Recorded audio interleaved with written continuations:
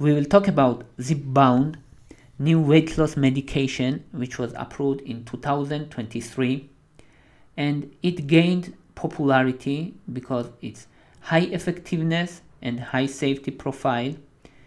Main action of Zepbound is reduce appetite and slows down gastric emptying. It means that person eats less naturally because feels full longer period of time and intakes less calories and weight loss occurs. And effectiveness was 22% body mass loss in 18 months. It's considered very important and very high rate of weight loss for weight loss medication. That's why it gained so much popularity. Even it's too expensive. It's self-injectable drug. It's like pen, and you should inject it once a week. So it has long-lasting effect. Now let's say mechanism of action, how it affects our body, and if it has important limitations.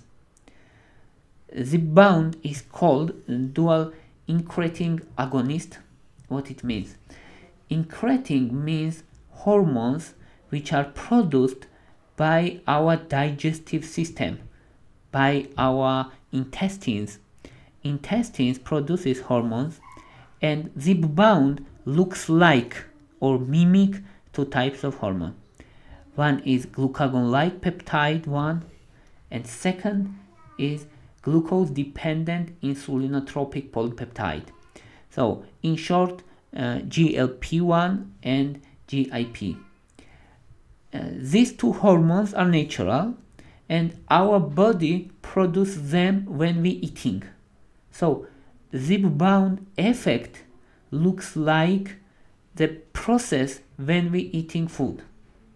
And what it's doing?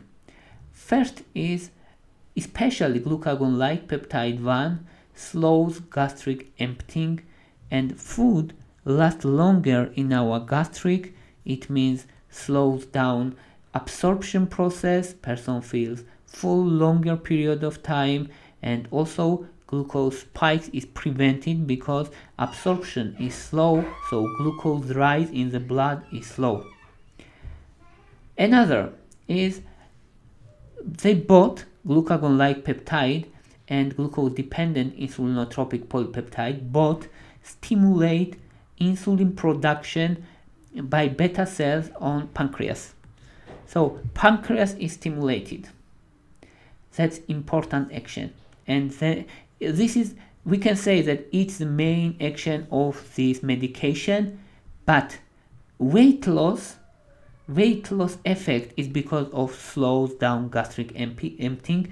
Major part of weight loss is because of this, but most important action is increased insulin secretion. Increased insulin secretion means more effective metabolism of glucose, and another action is decreased glucagon secretion by pancreas also. And decreased glucagon secretion means that our liver does not produce glucose from glycogen.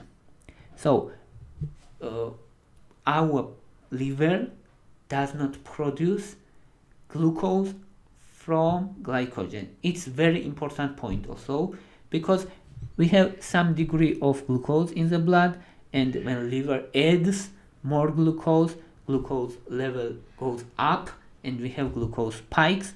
And when glucagon secretion is decreased, glycogen conversion to glucose is decreased, and we have no glucose spikes in the blood.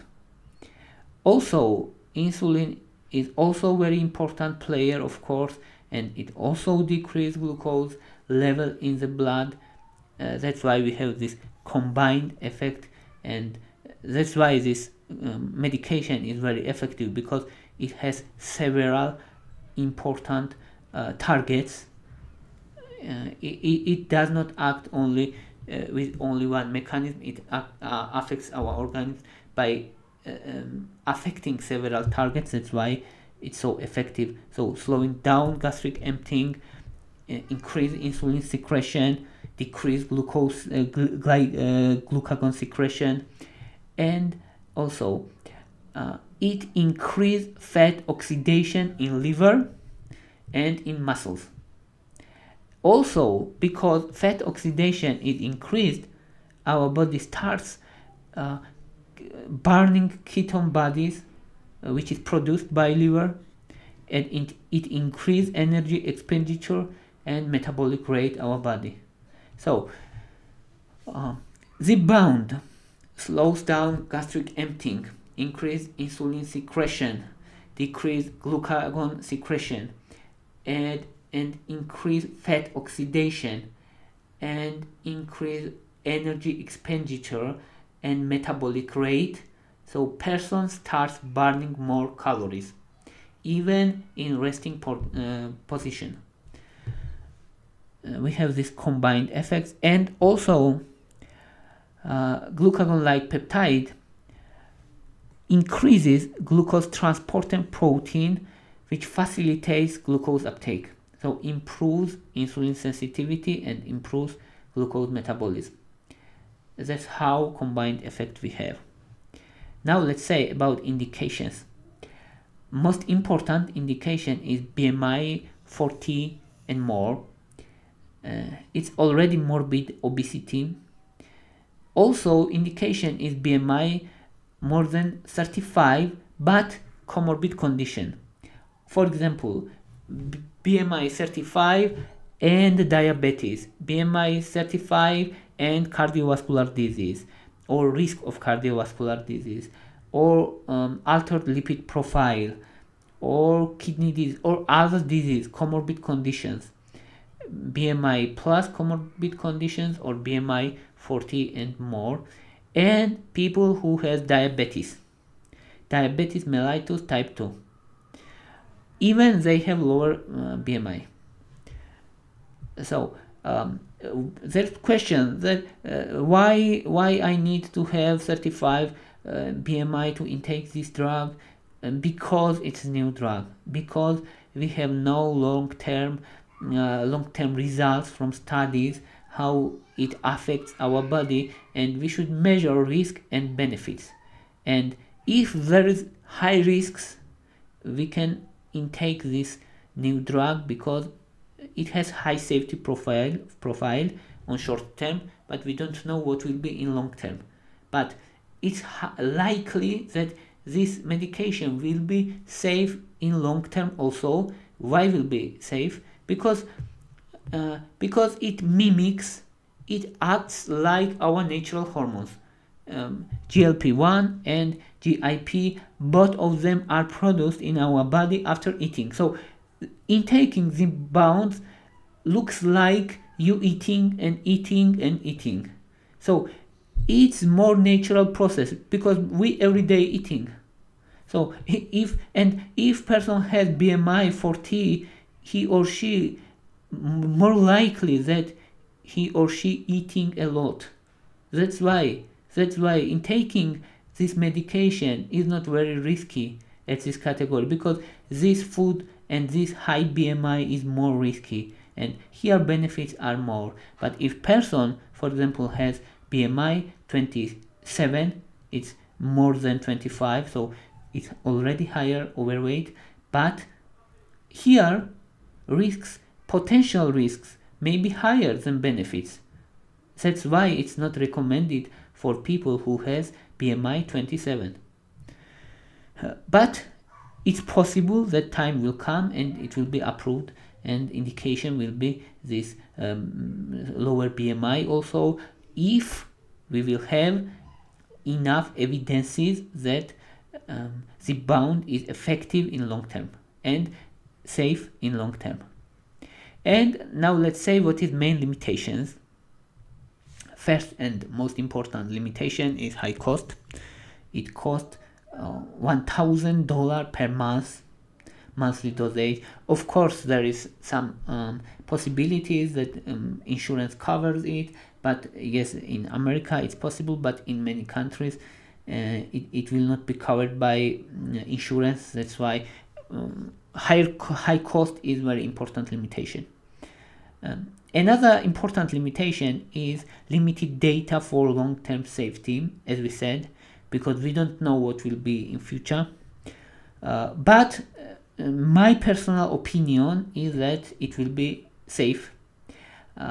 It will be safe generally.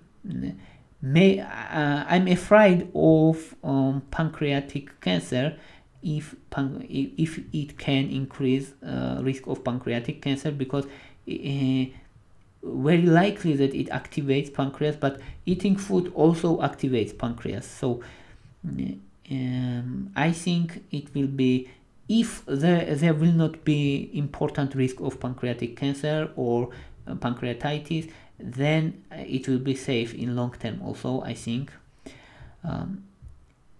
And abdominal discomfort is also some limitation for some people, like diarrhea, vomiting, and constipation and nausea, but these symptoms usually are transient and temporary and mild, and it's not big problem for many people, especially this medication is injectable once a week, so that's not big problem. But problem is long-term safety, and problem is cost, from my view, of course. And contraindications are pancreatitis. Pancreatitis, because it activates pancreas, it increases level of pancreas enzymes. That's why if a person has pancreatitis, this increased production of pancreas enzymes increase inflammation and exacerbates condition. And multiple endocrine neoplasia syndrome, or MEN syndrome, it's rare disease, and there is concerns that it can stimulate growth of tumor cells. That's why it should be avoided if person has multiple endocrine neoplasia syndrome. That's all I wanted to say. Thank you for your interest. Thank you for your watching. If you like my videos, please thumbs up. If you like my channel, please subscribe. Thank you very much. Bye for now.